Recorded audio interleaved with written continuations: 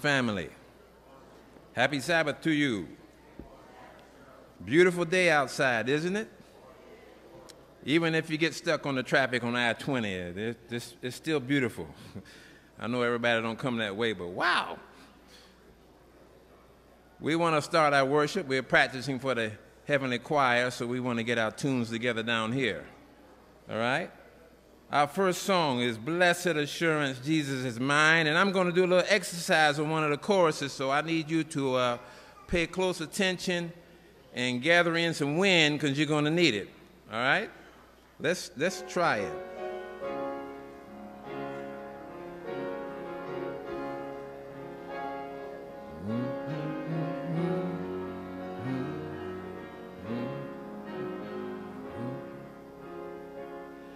Blessed assurance,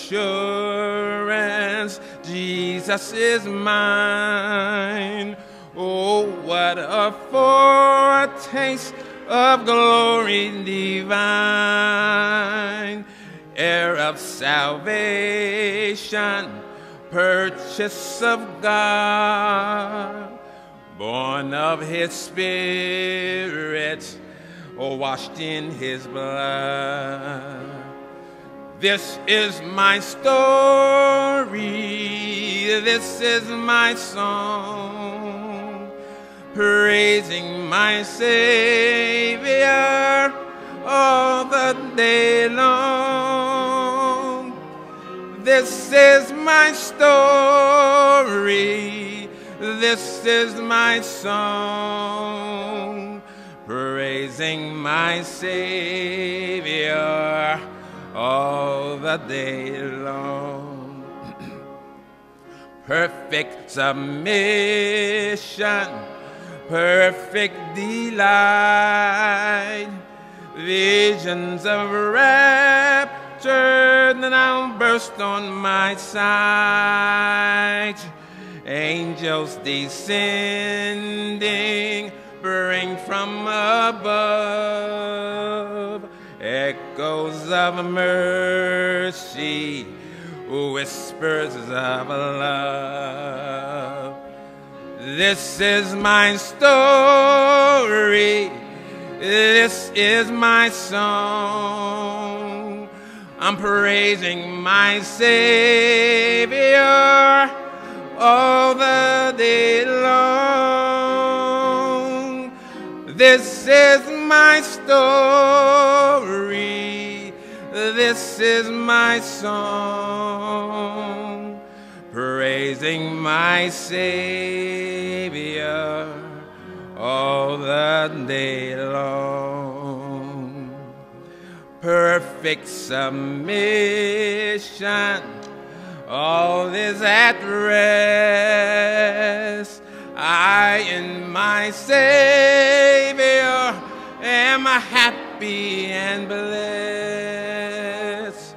watching and waiting, looking above. Watch me now, filled with his goodness, lost in his love. Here we go. This is my story, this is my song, praising my Savior all the day long. This is my story, this is my song, praising my Savior. Ladies, all the day long. Amen. Some of you have some Wheaties this morning. That is great. 340. 340. Jesus saves. Jesus saves. He's the only one that saves.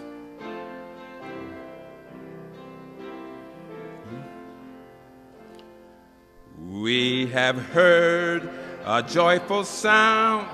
Jesus saves, Jesus saves. Spread the gladness all around. Jesus saves, Jesus saves. Bear the news to every land. Climb the steeps and cross the waves. Onward 'tis our Lord's command. Jesus saves, Jesus saves. Wafted on the rolling tide, Jesus saves, Jesus saves. Tell the sinners far and wide, Jesus saves, Jesus saves. Sing, ye islands of the sea, echo back, ye ocean caves. Earth shall keep her jubilee. Jesus saves, Jesus saves. Sing above the battle strife, Jesus saves, Jesus saves. By his death and endless life, Jesus saves, Jesus saves. Sing it softly through the gloom when the heart for mercy craves. Sing in triumph o'er the tomb. Jesus saves, Jesus saves. Give the winds a mighty voice. Jesus saves, Jesus saves. Let the nations now rejoice. Jesus saves, Jesus saves. Shout salvation full and free. High as hills and deep as caves. This our song of victory. Jesus saves, Jesus saves. Amen. Good morning, church family. Have a few announcements for you. I'd first like to welcome all of you here and extend our gratefulness to any folks that are visiting with us today. We'd like to welcome back Pastor Jerry and Miss Barbara. Thank you for coming back to play in our sandbox for another day. We appreciate it very much, your ministry. The first announcement, there's something about a wedding tomorrow for someone, Pastor Jason, I believe. Yeah, so let's just keep Pastor Jason and Angela in our prayers as they prepare to tie that knot tomorrow, and life will be changed forever for both of them in a good way. Yes, in a good way. Second announcement, Vespers tonight, there is a change in the title. The new title is, It's Time for Peculiar People to Shine. Is that correct? All right, I've been told that's correct. So it's time for peculiar people to shine. That sounds like us. Third announcement, I want to bring your attention to the Personal Ministries Fair in your bulletin on April 28th. This will be a chance where you can, it'll be in the gymnasium over at the school, and it will allow you to stop by different booths or displays for the different ministries and see how you might be able to get involved in the ministries of this church. Number 4, to bring your attention to the Daniel test. At the top of the page there on the right-hand side, the 10-day Daniel test. Also, there's a date change for the April fellowship meal. It will now be April 28th, 2 weeks from today, instead of the third Sabbath on April 21st. And 2 final announcements. All elders, pastors' assistants, and church board members, you are to meet in the room behind the platform after the service. And also, for the congregation, there's an important announcement to be delivered today as soon as the closing song has been completed, so please stay around for that. You can read your bulletin for the remainder of the announcements. Andre is going to continue to lead us in our praise songs. Thank you. As we prepare our hearts for service, let us stand together and sing hymn 338, Redeemed. His child and forever I am.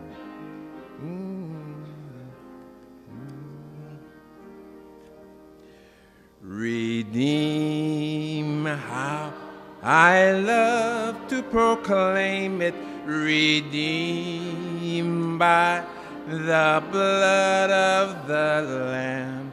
Redeemed through his infinite mercy. His child and forever I am. Redeemed, redeemed, redeemed by the blood of the Lamb. Redeem, how I love to proclaim it, his child and forever I am. I think of my blessed Redeemer, I think of him all the day long. I sing, for I cannot be silent. His love is the theme of my song. Redeemed, redeemed, redeemed by the blood of the Lamb. Redeemed, how I love to proclaim it, his child and forever I am. I like the last verse. I know I shall see in this beauty the King, in whose law I delight, who lovingly guided my footsteps and giveth me song in the night. I'm redeemed, I'm redeemed, I've been redeemed by the blood of the Lamb. Redeemed, how I love to proclaim it, his child and forever I am. Beautiful. Amen. Amen. As we invite the Savior in our worship today, let us sing together our worshiping adoration. Oh, come, let us adore him.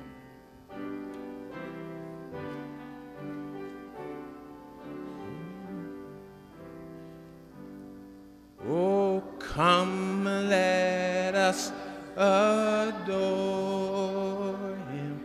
Oh, come, let us adore him. Oh, come, let us adore him. Christ the Lord, for you alone are worthy, for you alone are worthy, for you alone are worthy.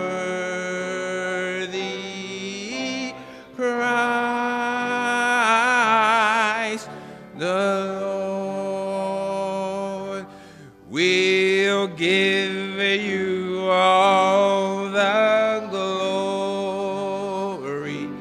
We'll give you all the glory. We'll give you all the glory.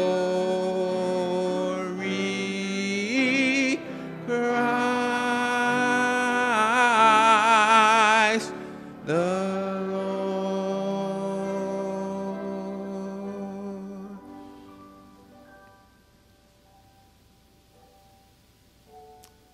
Heavenly Father, thank you for this blessed day. Thank you that we can be together again, friends with one another, brothers and sisters in Christ. Help us, Lord Jesus, to recognize the fact that you are here today in our midst, ready to bring your blessing on this Sabbath day, your holy day. And I pray, Father, as we've gathered here, we've come with open hearts to hear you speak to us. And I pray that we've come with open hearts to be changed as well as filled with your Spirit. Oh, Father, bless us this day. Let us just rejoice because you love us so very much. And let this be an hour of worship of our God, our Savior, our King. In Jesus' name we pray. Amen.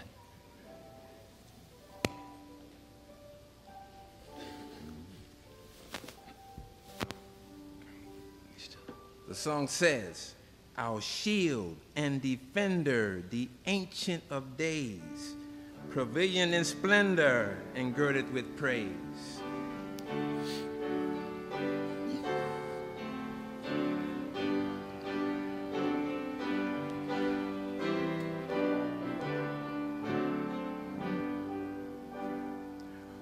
Oh, worship the King, all glorious above. Oh, gratefully sing his wonderful love.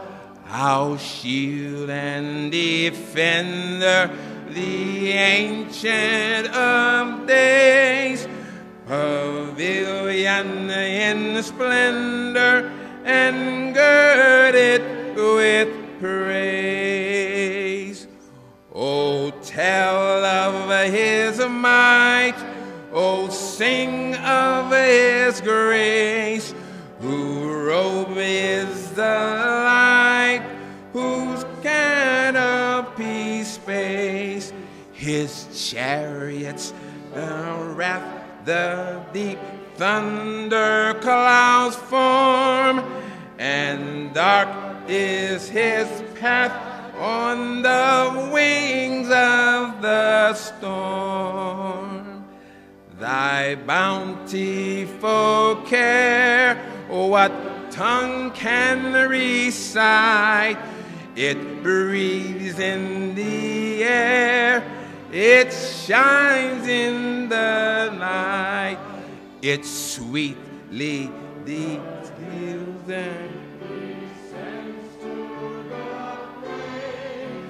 and sweetly distilled in the dew and the rain.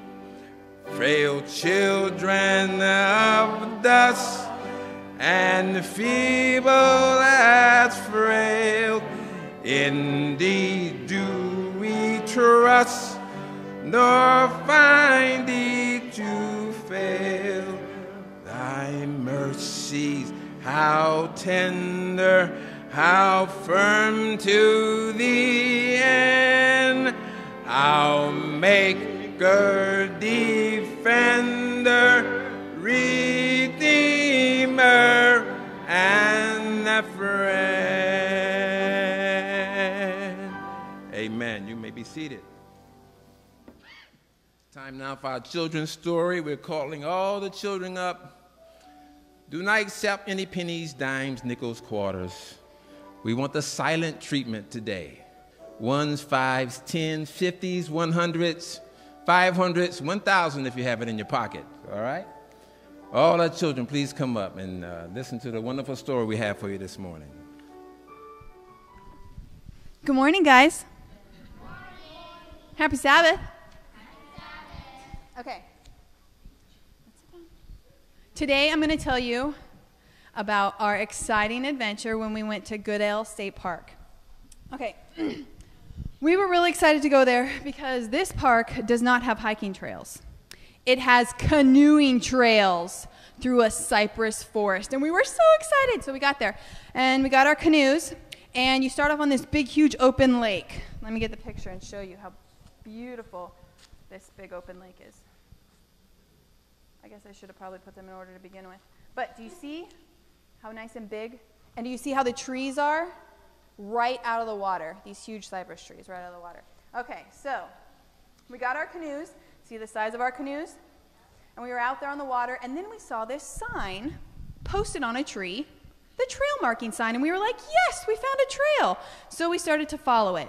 But then we realized, oh, we've got to keep looking for these signs on the trail, but they were posted in crazy places, huh, Addison? Some of them were like underneath a branch on the tree, like pointing you in that direction. So we had to look really hard, and it got really tight. If you can see these pictures, it got really tight, and we were really close. We started off to where we could have our two canoes together out on the lake, and we were paddling along, but then it got really close, all right? So we're going through, and we're searching for these, and we're having a really good time, and we're listening to all the birds and all these beautiful things that we're seeing out there, beautiful flowers, these lilies and everything. We're really enjoying it.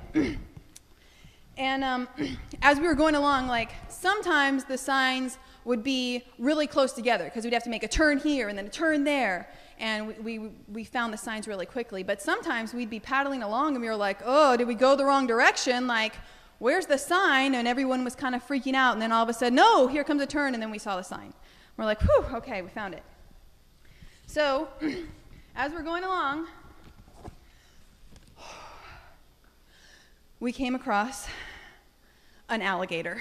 Now, we had been taking these turns, and it was really difficult because Mr. Chris was in a canoe with Addison and Sophia, and I was in a canoe with Walker and Raylan. And this is my first time piloting a canoe all by my own self, and now we're going through a cypress forest, which was not. So there was a lot of trees getting hit by the canoe.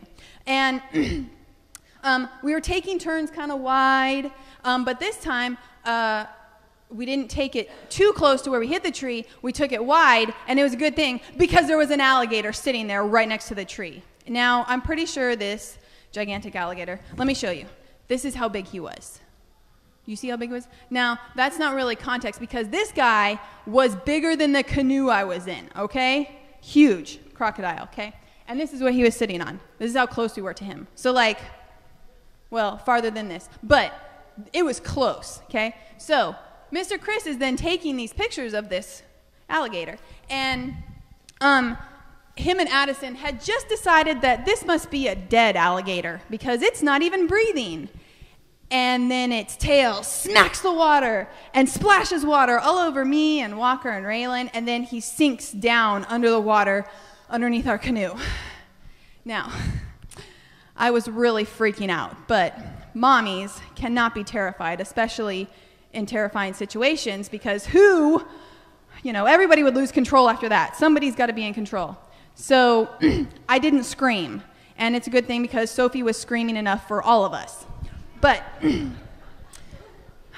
we calmly and slowly, because I had lost all of my strength in my arms, canoed our way, paddled our way past the alligator to where we were, and we all were looking for the next sign, and then we followed the next sign. But I was pretty much done after that. So eventually we turned around and we came back the other way.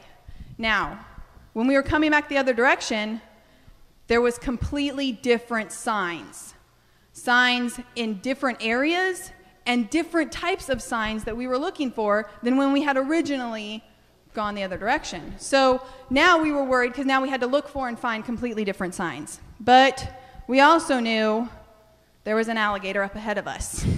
Before, we didn't know there was any alligator, so we were just having a fun time. Now, everyone was pretty tense because we knew we were going to come across another alligator, and pretty soon we came around the corner, and there he was, just like TikTok Croc, sitting there with just his head above the water, and we're like, oh, there's the alligator! And then slowly he slips under the water, and we just see bubbles coming towards our boat. But we just calmly paddled past him and kept going, and it was hard getting back. But pretty soon we came around the final corner, and we saw the open water of the lake, and we were like, oh, thank goodness we're out of there. And then we just had to paddle all the way back to shore. So through that whole experience, it really made me think that life is just like paddling through a cypress forest. All right, so the world is kind of like the open lake, okay? You get your canoe and you're just out in the open lake. But then you give your life to Christ, and it's like finding your first trail marker, and you're like, hey, this is the path I'm supposed to take, right? And as you're following the path that God lays out for you, he talks to your heart, and he talks to other people's hearts around you, but he also uses events that happen in your life to continue to guide you on the path that he's laid out for you, okay?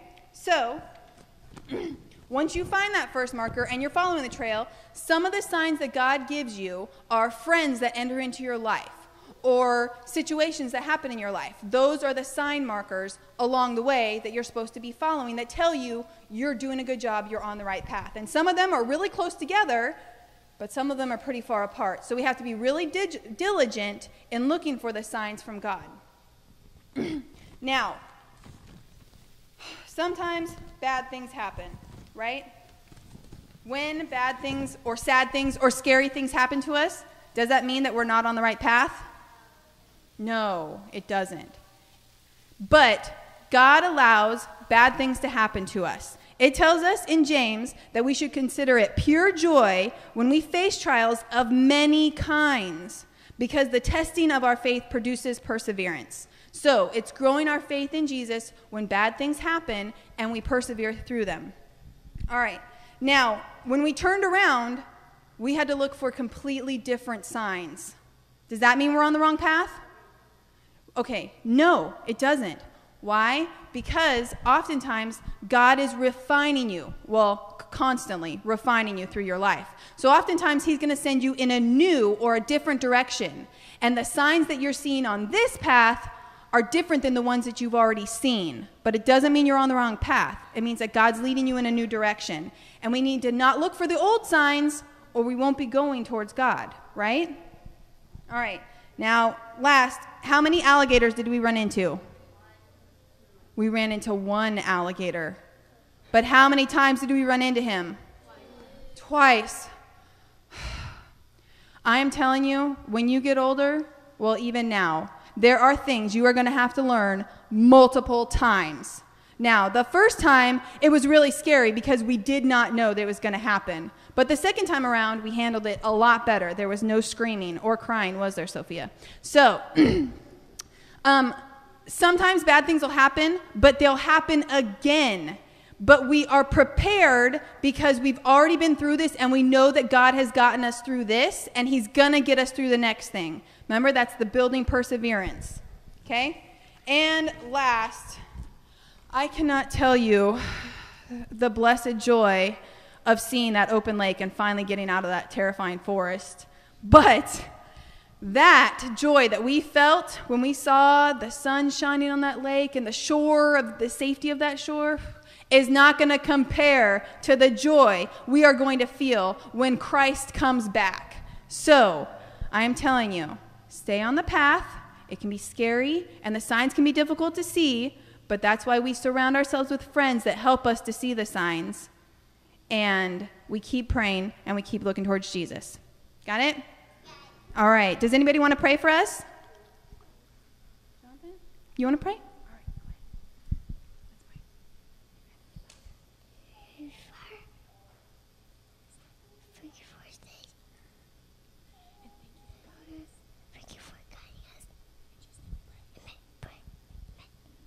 Amen.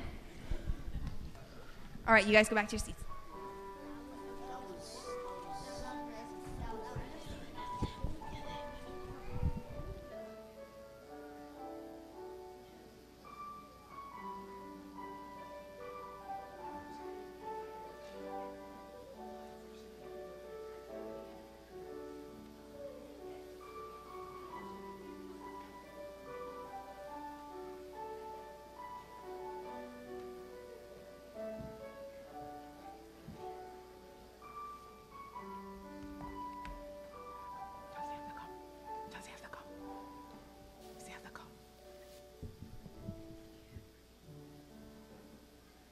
Good morning and happy Sabbath to everyone.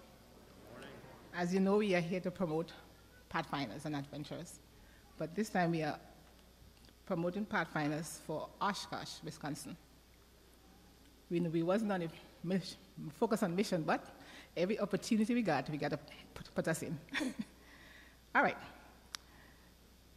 Well, as you know, our big event coming up next year, 2019. So, we are here to promote that how far we are in planning this trip. You know, it's a big trip. So we have a thing on the bulletin to see how far we are, and then how much money we still have to meet that goal, because it's a good big goal. So John will tell you more of what's going on, and then our fundraiser too also. Good morning, everybody.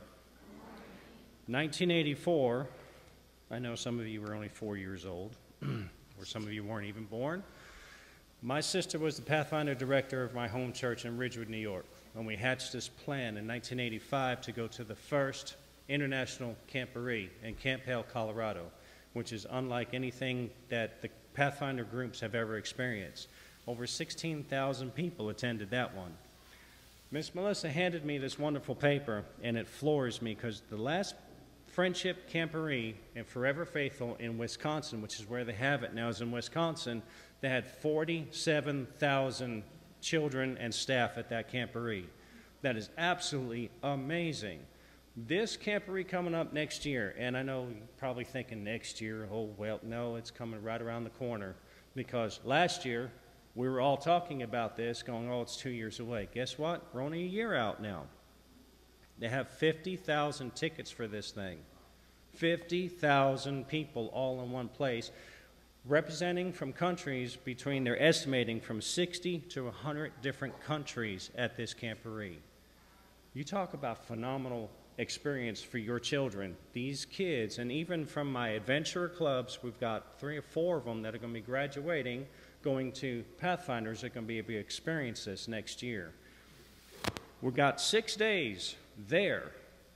I know from looking up, because Mr. Butch and I have been talking a lot about travel time and stuff, it's 982 miles from where you're sitting right now. I know my family and Melissa's family, we travel really well, but when you have a whole bunch of people in tow, Miss Quinn shuts the doors, locks the doors, and says there is no brakes until you need fuel. So it's going to take a while to get 982 miles up the road. I also know how much these children eat, because I'm one of the cooks. Our last camporee, we went through 120 eggs and we ran out. We went through several pounds of pasta and we ran out.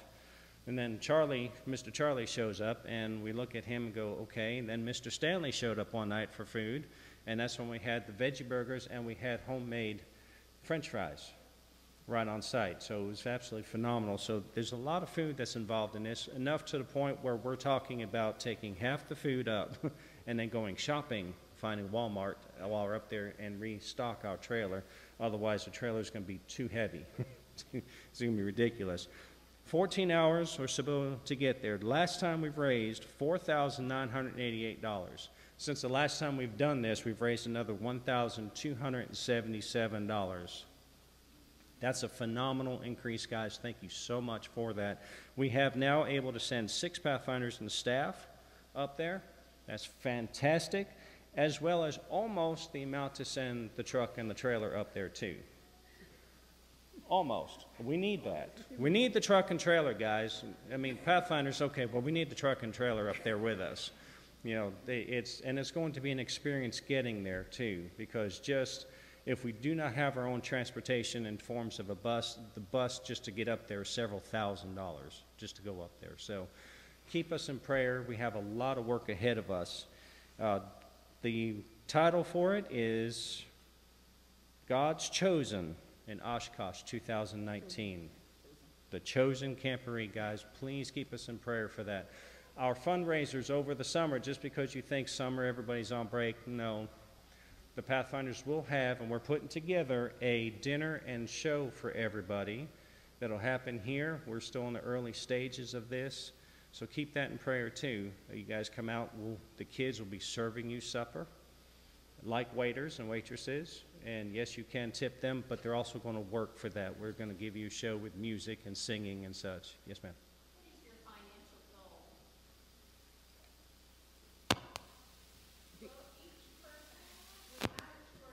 It's 575. Yeah, we're not sure. We estimated at 575. But Per person. Per person. $575 per Because person. it take a lot. Because the ticket to get there and to Yeah, please. the registration is $200, and that's non-refundable.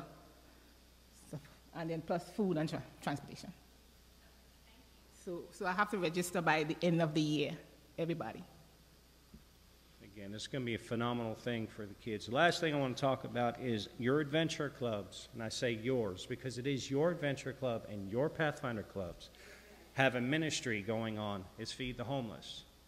And we have been invited back. Actually, they want us to come back quite a lot. May 20th is when we're planning on going back out for breakfast. Hopefully it'll be a little bit warmer in the morning than it was last time. Last time, all the adults gathered in the trailer because that's where all the heat was. We got to a point where we had to drop the back door because it got too hot in the trailer. But we're feeding them breakfast again this year. Mr. Jim, that I deal with down there at Hope Plaza, is very excited. And I will tell you, folks, my job as a paramedic, I'm out in Columbia in the middle of the night all the time. And there's people wandering these streets all night long, and they're looking for food. I've seen people take food out of the trash cans. I've bought people food. When I've stopped in at the gas station, I've bought them food so they can have, or a cup of coffee so they have something warm to drink at night. It is a sickness and it is a problem that we have here in our wonderful city, in our wonderful state. Your children serve these people. They become servant leaders. These kids up here, as well as the rest of the Pathfinders and all the kids in this church, are the future of this church. They are learning to be servant leaders to carry our mission forward. So May the 20th, if you guys can't come with us, that's fine. Please add a little bit of money to the offering plates and write, or in the envelopes, write Feed the Homeless, so it goes into our fund, because we're going to be buying a lot of food. And we send these people away with full tummies for their day, probably the only meal they may get that day. So keep us in prayer for that May 20th, as well as the Chosen Camporee. Thank you, folks.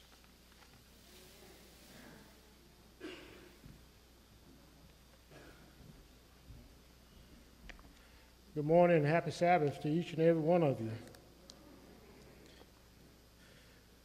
I will call the deacons to come up front, and it's time for us to participate in our tithes and offering. And I'm kind of going off script a little bit here. I wanted to look at and talk about a little bit about Malachi 10, Malachi 3:10, where it talks about bring all your tithe into the storehouse so that there may be meat. Some verses say meat, other verses say food. And when I looked up that word meat, I was wondering what it was. And what I looked up, it said, "with having no doubt." So basically it said, without doubt. And when I was in India, I just got back on the 6th of March, a young man that came out of the prison, couldn't have a job, didn't have a job, couldn't get a job, but he had a little bit of property. And he grew tomatoes. He didn't have any money to put into the church, but what he did, when he picked his tomatoes, he took out 10% of the tomatoes, and so much for his offering. And when I look at and think about what it says, the meaning of without doubt, that is a love that God wants to perform in each and every one of us, that we can live without having any question, any doubt of the goodness of God. So let us pray. Merciful Heavenly Father, once again, we thank you, Lord, for allowing us to participate in this life-changing experience that help us to grow, to live without doubt. This is just one portion of it.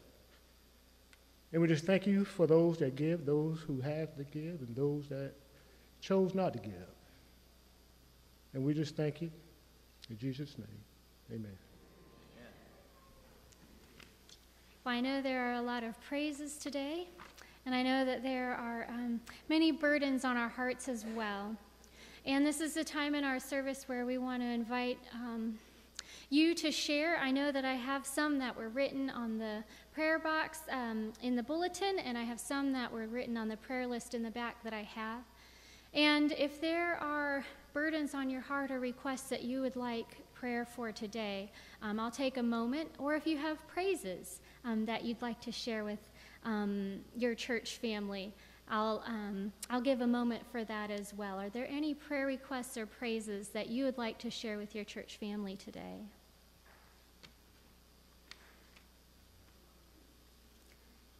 Well, I know that there are a lot written, and those will be remembered in prayer. We know that we have hurting families, hurting friends. We know that we're also celebrating many joys, new life and new relationships, and being made new in Christ. And so Andre will lead us in our prayer song, and then I'll invite you to kneel if you're able, and join me in prayer afterwards.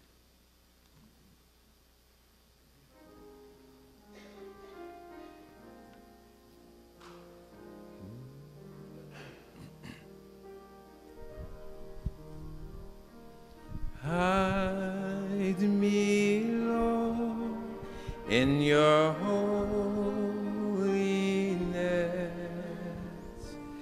Every sin I now confess.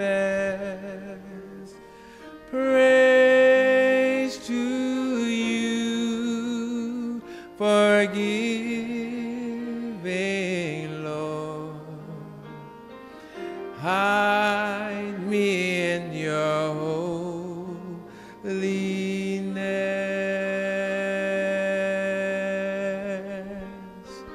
Hide me in your holiness.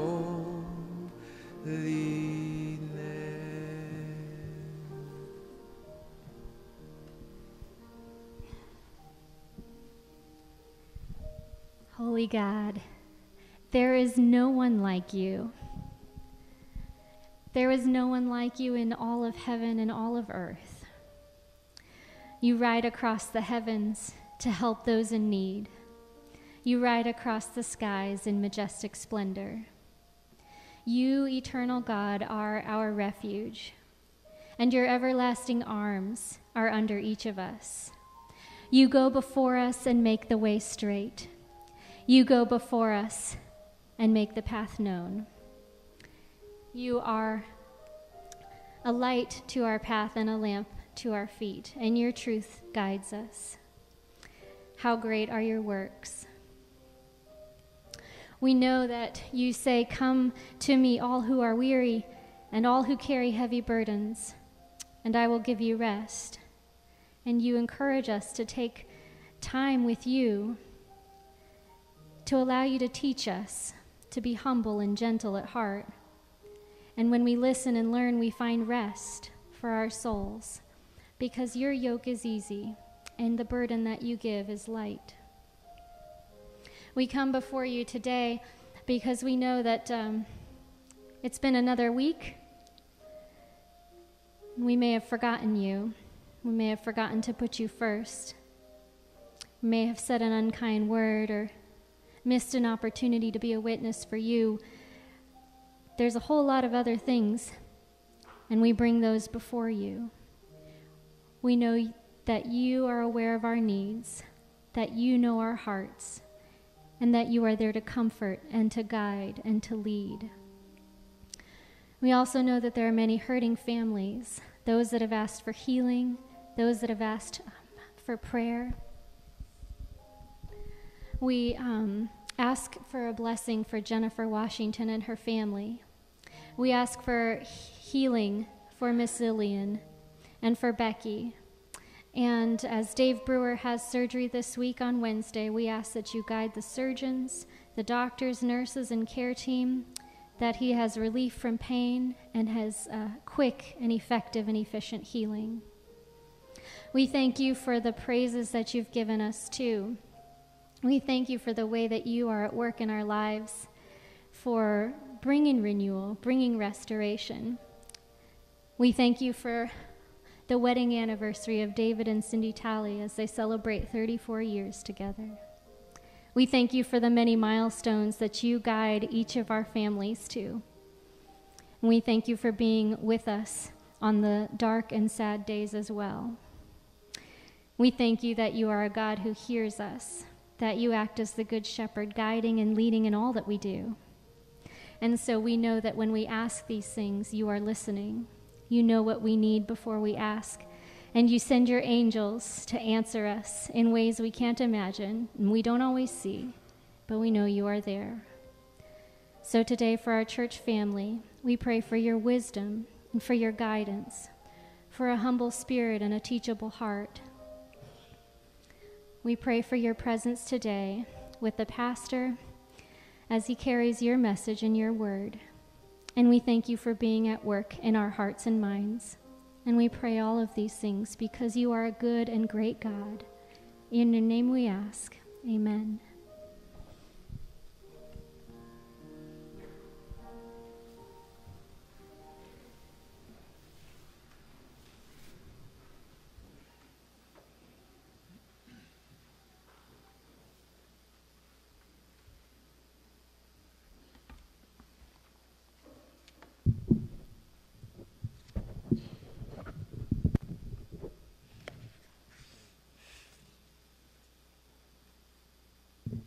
Today's scripture reading will be taken from 1 Samuel 14, verse 1, 6 through 10. Now it came to pass upon a day that Jonathan, the son of Saul, said unto the young man that bare his armor, Come and let us go over to the Philistines' garrison that is on the other side. But he told not his father. And Jonathan said to the young man that bare his armor, Come and let us go over unto the garrison of these uncircumcised. It may be that the Lord will work for us, for there is no restraint to the Lord to give by many or by few. And his armor bearer said unto him, Do you do all that is in thine heart, turn thee. Behold, I am thee according to thy heart. Then said Jonathan, Behold, we will pass over unto these men, and we will discover ourselves unto them. If they say thus unto us, Tarry until we come to you, then we will stand still in our place and will not go up unto them. But if they say thus, Come up unto us, then we will go up, for the Lord hath delivered them into our hand, and this shall be a sign unto us.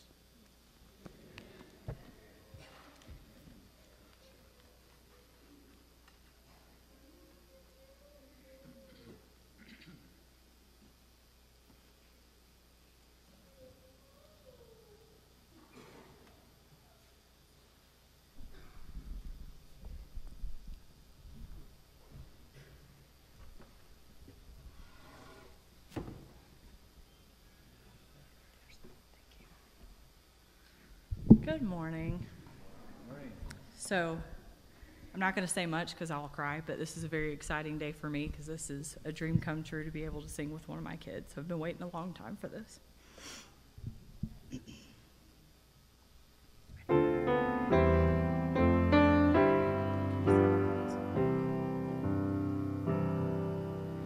Jesus loves me.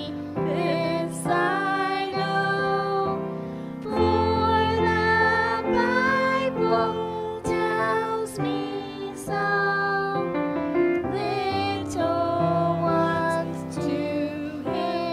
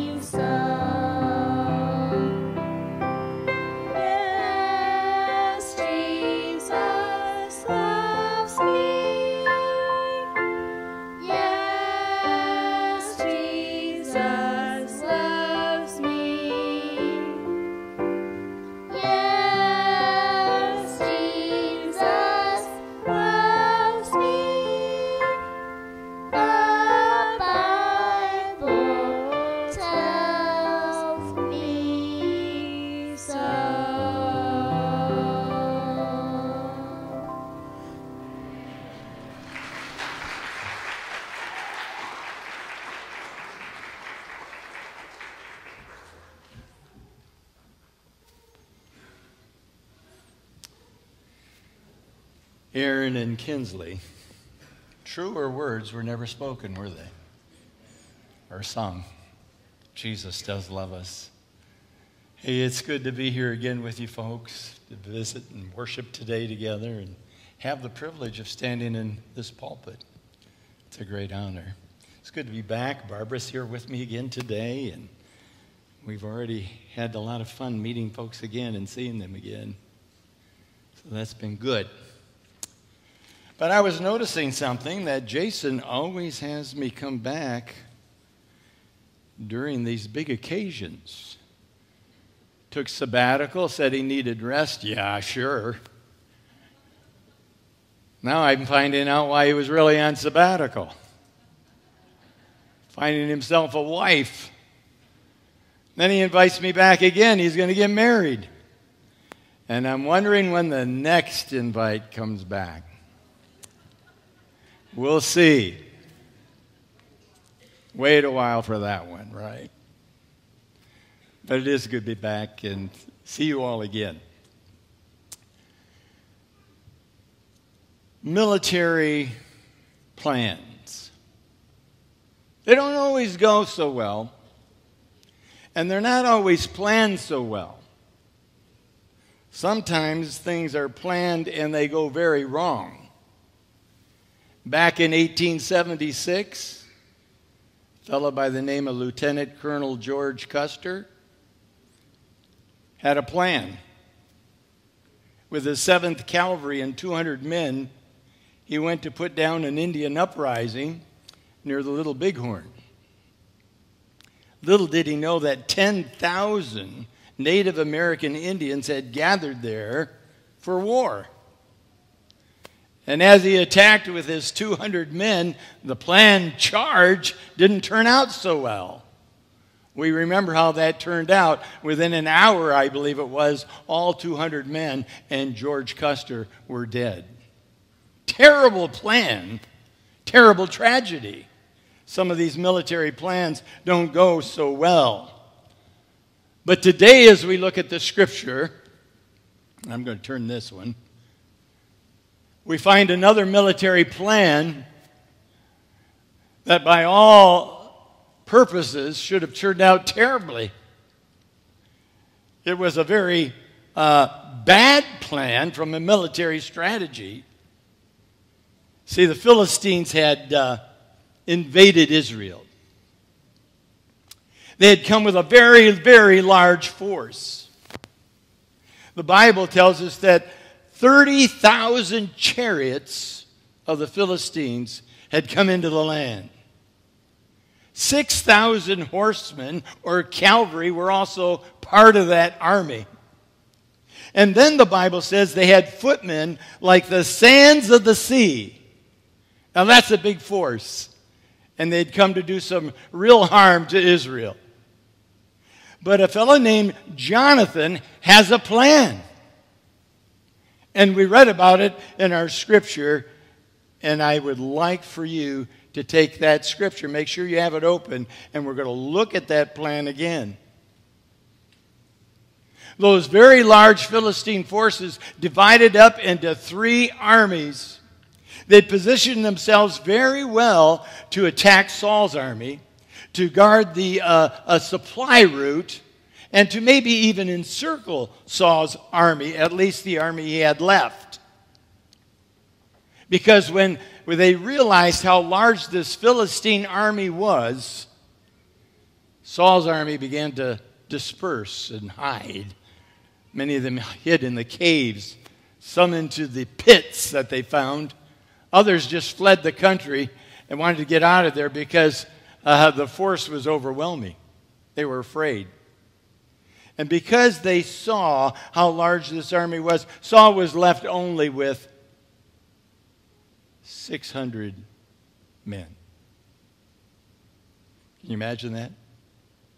Army of 600. Going to go up against this force. Not going to happen today. Saul's little army was so frightened they were frozen. They didn't do anything. They chose to just sit still, paralyzed with fear, did nothing. And that's when Jonathan devises this plan. an absurd, foolhardy plan. Let's read it again.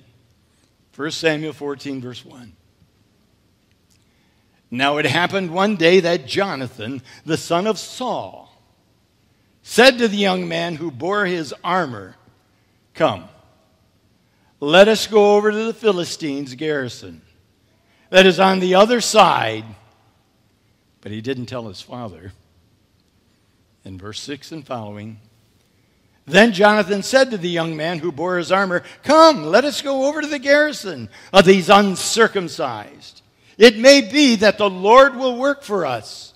For nothing restrains the Lord from saving by many or by few." And so his armor bearer said to him, "Do all that is in your heart. Go then, here I am with you, according to your heart." Then Jonathan said, "Very well, let us cross over to these men, and we will show ourselves to them. And if they say thus to us, 'Wait until we come down to you,' then we'll stand still in our place and not go up to them. But if they say thus, 'Come up to us,' then we will go up, for the Lord has delivered them into our hand, and this will be the sign to us." What do you think? Was that a good military plan? Hey, buddy, are you with me? We're going to attack. It sounds a bit foolish. Sounds like suicide to me. Two guys going to take on the whole garrison of the Philistines. Yeah, it sounds like suicide. But what important piece did Jonathan include in his plan? The Lord. Faith, right? He included faith. Wow. And that's a pretty important piece to include in any of our plans that we have, let alone going to war or going to fight. Faith. Trust in God. What can that do for us? What will God do for us when we have faith and trust in God? Wow. The story goes on, doesn't it? You see, for Jonathan, God's cause was way too important to allow the enemy to just come flooding into the land unchecked, unchallenged. When he saw the enemy coming into the land, his anger rose up. His hatred for the enemy of God rose up. His love for the nation of Israel rose up. His understanding of how important Israel was to God rose up. His desire to do something about the enemy coming into God's country rose up. And he was determined to do something about it with or without the help of anybody else. Praise God for his armor bearer. I said, "I'll go. If you go, Jonathan, I'm right with you." I don't know if you get the impact of what's going on. I sure want to meet Jonathan. That's my kind of man. Dedicated to God. In love with God. Determined and knowing in his heart that God is with him. Certain that there's a God in heaven who cares. Believing and knowing that they have been called for a special purpose. And that the God who calls you to do something is with you and will do it with you. In fact, he'll do it for you. I got to meet Jonathan.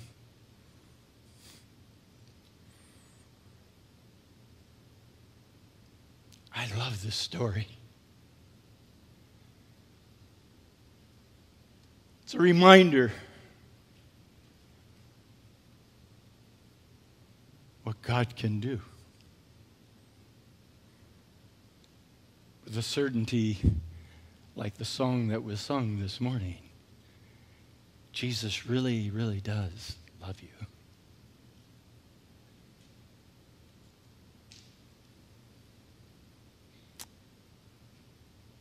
See, Jonathan had already given the Philistines a whipping. If you read just a little earlier, a few paragraphs in this chapter, you find that Jonathan took his small force that he had, and he had about 1,000 men. His dad had 2,000. And he took on the Philistines the first time, and he whipped them, and he ran them out of the country then. But it was a smaller force. And this time they've come back. They've come back with a force that they know for sure will crush Israel and take care of Saul's army once and for all. And they especially want to get a hold of Jonathan, teach him a lesson. That's what this invasion is all about at this time. Now, Jonathan's plan clearly testifies to his confidence in God, and I want to underscore that word, his confidence in God's faithfulness to Israel. And I believe, even more importantly, his confidence in God's personal love and care for him. Jonathan's trust was in a personal God. A personal God. His bravery is invigorated by a very close relationship with God. Knowing God builds trust, does it not? Doesn't it? If you really know God, not just about God, it builds your trust in God, does it not? And God's presence, when you're aware of the fact that God's presence is with you, doesn't it establish some confidence in you for God? You know God's with you? It gives you confidence that you can face the world outside, that you can get up and go out the door in the morning and know that God's with you, God is with your family, no matter what. It gives you confidence to face this world of ours. And boy, do we need it. Jonathan was trusting God. And it's evidenced, that confidence is evidenced in every one of Israel's heroes in the Bible. Do you know that? Think about it. Well, they may not have started out that way. And it might be a rather recent confidence that was gained. But every one of Israel's heroes had that confidence for God. You think about Gideon, how he overcame the Midianites and the Amalekites with just 300 men.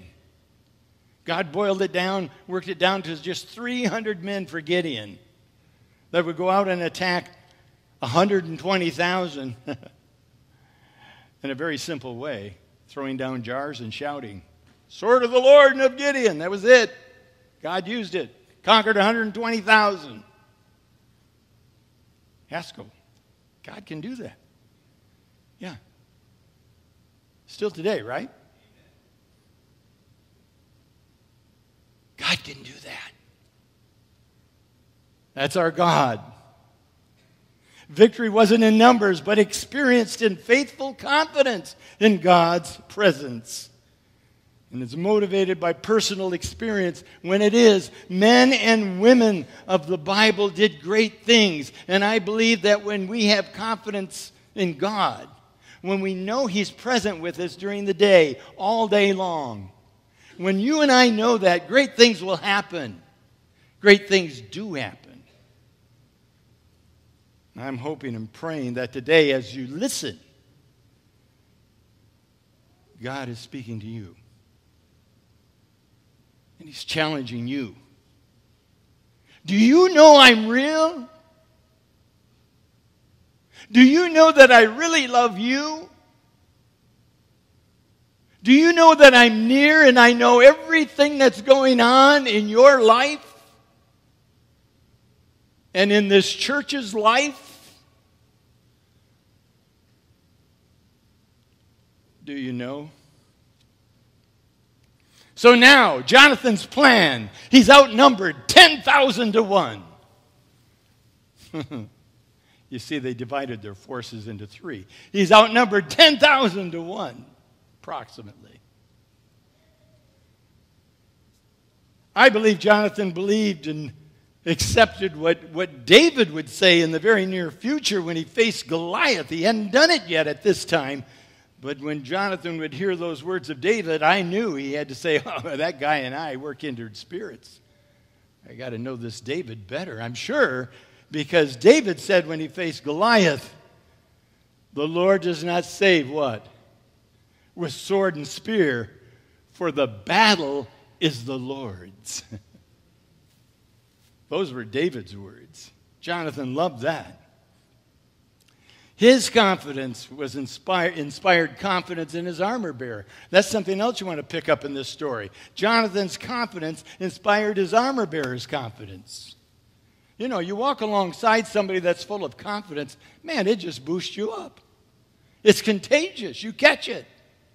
You have somebody that says, hey, we can do this. We can count on God.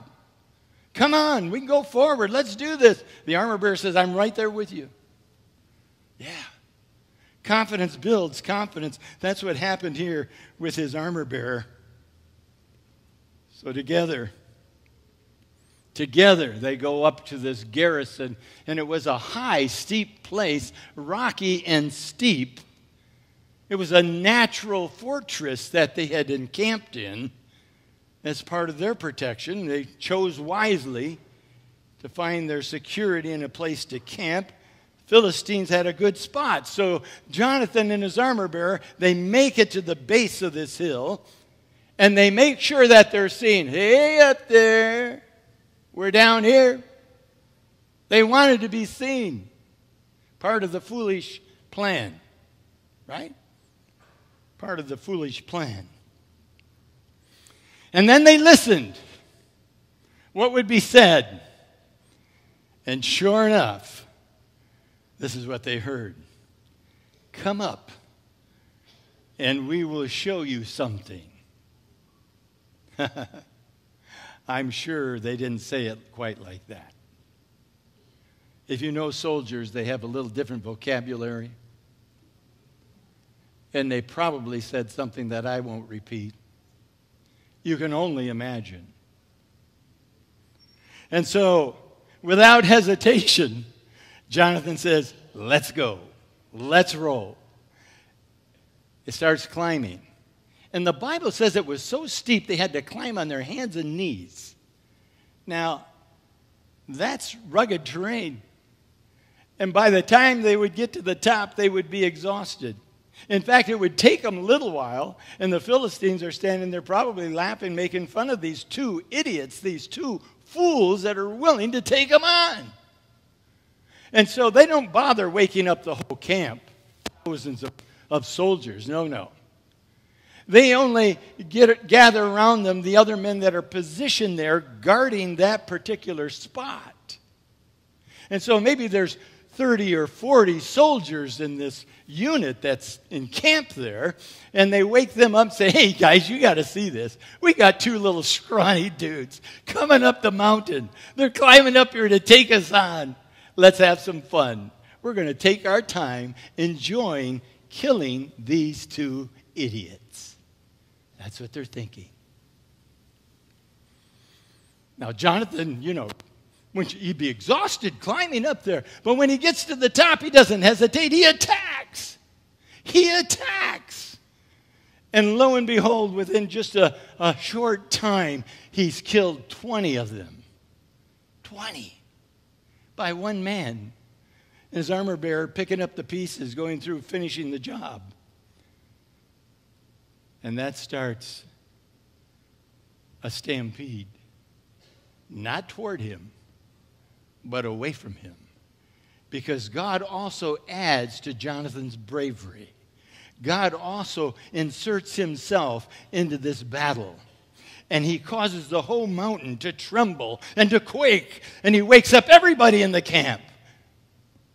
Only they're awakened to terror and to fear. They hear screaming going on. They see men running. And when they come out of their sleep, somehow they are imagine that they're being overwhelmed by a greater force. And they draw their swords. They start killing one another. And they run. And the tumult and the noise of this battle now awakens Saul's army, and those outposts that were spying on and watching to see what would go on for Saul quickly ran back and reported what was happening. Saul now rallies his 600 men, and they also join the fight and attack. The Bible says the others that were hiding in the caves, the other soldiers that were hiding in the pits, they suddenly get encouraged that, hey, something wonderful is happening. And they join the fight. And those who ran off to other countries to get away heard that the battle was taking place, heard that the Philistines were running for their lives, and they came back and they joined the fight. And by the way, I like how the Bible makes it very clear. They really didn't have any weapons to speak of. The only ones that had a weapon or two was Saul and Jonathan. All the others were farmers. They had sharp sickles. They had sharpened points on their prods. Those were their weapons. And they went up against how many chariots? How many horsemen? How many footmen all armed and ready for battle? But what made the difference? God was with them. God shook that mountain, not Jonathan, and put them all terrified, running for their lives until they all returned to the land from which they'd come from. God had made the difference. For nothing restrains the Lord from saving by many or by few.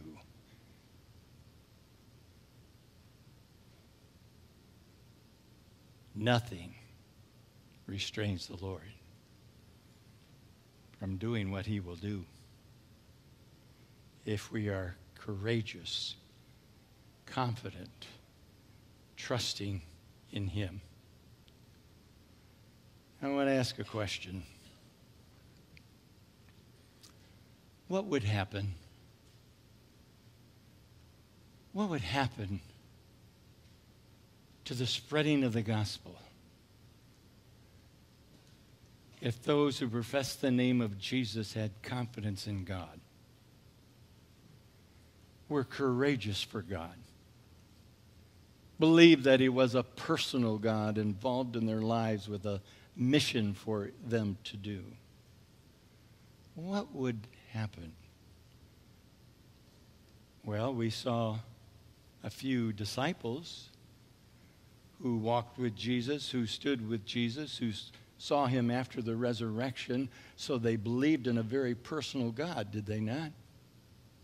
And they were energized, and they went out and they moved the whole world with the message they had. Unfortunately today, folks, so much secularism is taking over the world and unbelief that many of those areas that were won by the disciples are now all of another faith. Christianity is being stamped out in those places. The secularism in Europe and in the United States is taking its toll as well, isn't it?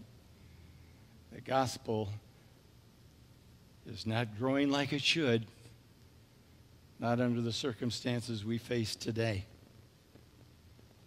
I want to ask you another question. Has God got a plan for that? Does he? Has God raised up another voice for the end time? Has he? Have you heard of the Adventist Church? With its three angels message. Oh, for such a time as this, God has prepared a message, and do I dare say, a people.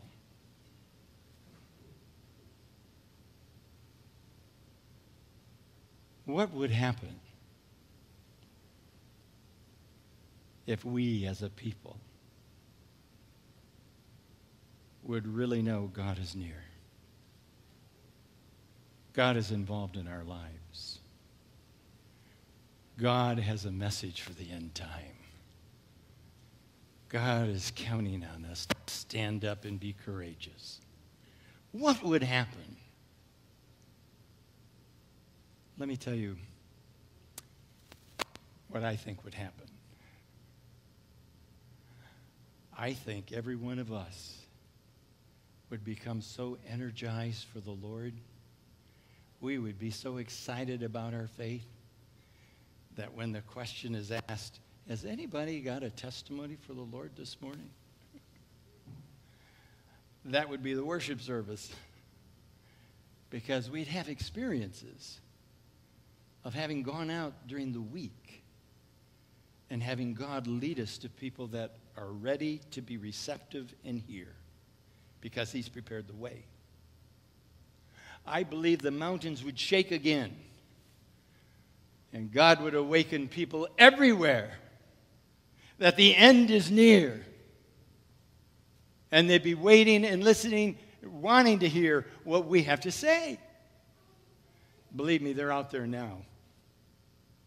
If we would take time to present the Jesus that we know personally with them. And you don't have to have, all the degrees, the fancy weapons. God provides the simple weapons. Just know the Word. Just get into the Word. Have a personal experience with Him that you can share a testimony. Great things would happen. A soul would be won to Christ. If I were to walk around here in Lexington like I have in the past and run into people in Columbia, I find, I find people like I find everywhere. It doesn't make any difference where I go. There are people needing the Lord. One doesn't have to travel to Africa. One doesn't have to travel to the South Pacific. One doesn't have to travel anywhere to be a missionary. They're right here. God's got to work right here for all of us to do. And when a soul is won to Christ, how many of the enemy are defeated? You say one? No. How many demons were cast out of the demoniac when Jesus cast them out there in Gadara? Said his name was Legion, and I read somewhere, I think a legion in the Roman army at that time was about 1,200. So if that's true, thousands of demons were cast out of those demoniacs living amongst the tombs there in Gadara.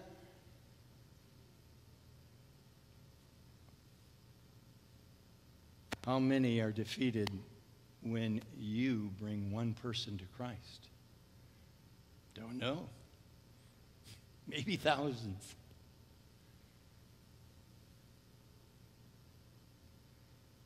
I know this. I know it's time. I know it's time, and I believe in this church. I believe in this message. I believe in its power. I believe in the God who gave it. I believe He still exists. I believe He's with us every day, every moment. I believe He's called every one of us to be a witness. And I believe He's anxious to work in all of our lives, every one of us.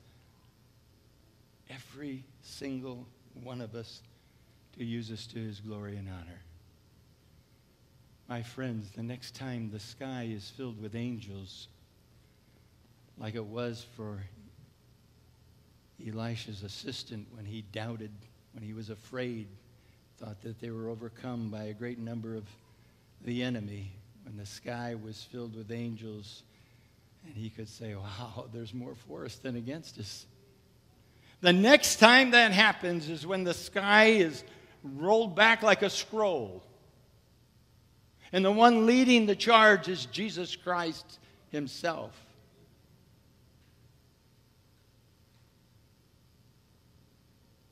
I believe it's not too far away.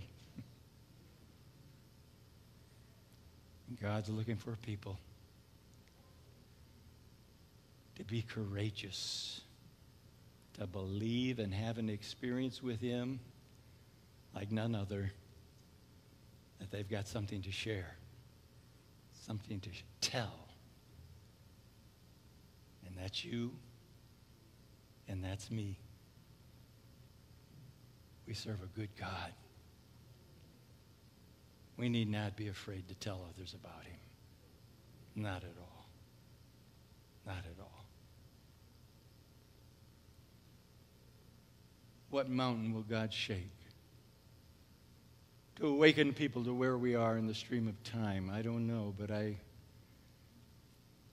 heard just last evening that this country, our country, its coalition, is attacking Syria, bombing cities there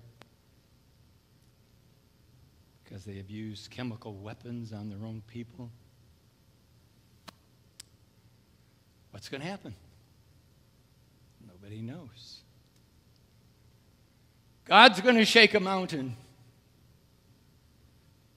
People are going to be saying, tell us about your God.